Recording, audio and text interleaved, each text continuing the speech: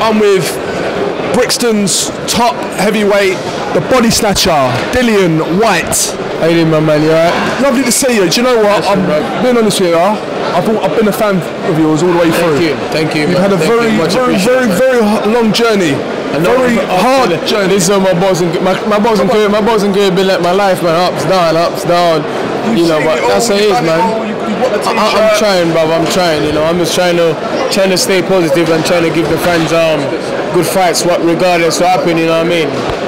Right. So this Saturday is a comeback fight after the mega fight you had with Anthony Joshua in December.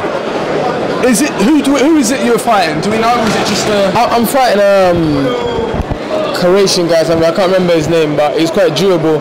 Yeah, I mean, he's been in the distance with top heavyweight like Francis Pina, Michael Wallace. You know, I mean, took Bellew 10 rounds and stuff. So, you know, I mean, he's quite durable. So, I wanted a top 50 rank heavyweight in my combat fight. But you know, boxing goes. Sometimes it doesn't work out the way you plan. You know what I mean? So you have to just get on with it and do what you got to do. You know, and I'm just grateful to have somebody to fight at 1 week's notice. You know what I mean? Play to the guy for taking the fight, because it's not an easy fight for him to take, you know what I mean? But he was scheduled to fight 2 weeks time anyway, so he's been in training anyway, so it's not like he's coming from not doing nothing, you know? After Saturday, we come through that. What are we looking at doing long term? I'm fighting in a couple of weeks after. I'm fighting for a title. Eddie promised me a title fight, probably international title, WBC, IBF, or one of them, I don't know.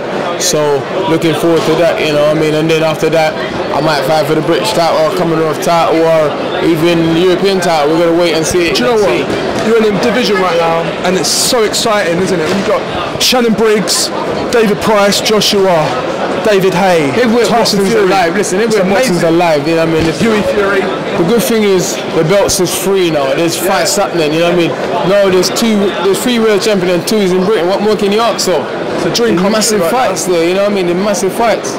You know? What fight right now is really what? The heart of hearts. When you sit at home and you go, do you know what? British title fight, yeah? Yeah. So if it was a British title fight, who's the man that you'd be facing in that British title? I don't know. I meant to fight Dave Allen, but the board thought it. The board was worried he was gonna die, so they messed up and put Sam Saxton in. But what's funny is Dave Allen's ranked higher than Sam Saxton in Britain and in the world. So I don't see what the problem is.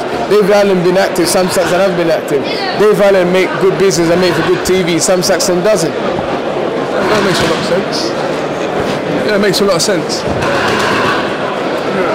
The British title fight, so ideally Dave Allen, yeah? Yeah. But we'll see. It's a little bit messed up at the minute, but we'll see how it goes. Now, gentleman behind us in the poster. Next year, would we say a rematch? It's got to be on the cards. I think I'll say next year. Listen, I would love to fight him now, but this year is about. Listen, I've been off 6 months of this year. This year is about rehabilitation, getting my condition right, get my switch back up, getting some fights and some bit more experience, and improve my condition and all of that. And then, you know, next year, realistically, we get it on. That was edge of your seat stuff there. When I was watching that was edge of your seat. You came out there, you stuck it on him. People, let's be honest about it. Dills. They didn't really. Everybody ripped me up. Everybody was going to get knocked out in a round or two. Which is good for me, you know what I mean? Even he underestimated me, you know what I mean? You know. He underestimated. Okay, you know what I mean? I've got 6-pack. I'm not taking steroids or whatever. So you're probably thinking that, oh yeah, because they blow me away, but it wasn't so. He tried to say, oh yeah, he was never in trouble. He likes to tell a lie, you know what I mean? He was in trouble. Listen, I was in there. When I hit him, I saw fear and terror in his eyes. He thought, fuck, I'm gonna get killed here. You know what I mean? I saw the fear in his eyes. I was in front of him. I saw the fear in his eyes. So he can say whatever he wants. It's all good. It's got to happen again. It's that rivalry you have with him. It emulates Nigel Benn, Chris Eubank in the 90s. Yeah. It's natural. You need somebody. Nobody don't want to see these kind of fights. You know what I mean? Who's he fighting on Saturday? He's fighting Dominic Brazil. Dominic Brazil is going to get knocked out. Well? Yeah, I know him because I keep eye on heavyweight boxing because I could be facing any of these guys at any time. So I keep an eye on it. But he's not really a even the manager challenger, Joseph Parker, these guys are chumps. These guys are chumps, you know what I mean? These guys ain't going to bring no fight. These guys ain't, you know what I mean? But, you know, listen, fair play to him, he's going to fight who's in front of him. You know what I mean? I got to work my way back up, get a couple fights, get the buzz going around me again, and then Let's have it. I wish you all the best, alright? Dillian, the body snatcher, Whyte. Thank you, my man. Thank you. Lovely to see ya. Knuckle-up TV, we're out of here. God bless you.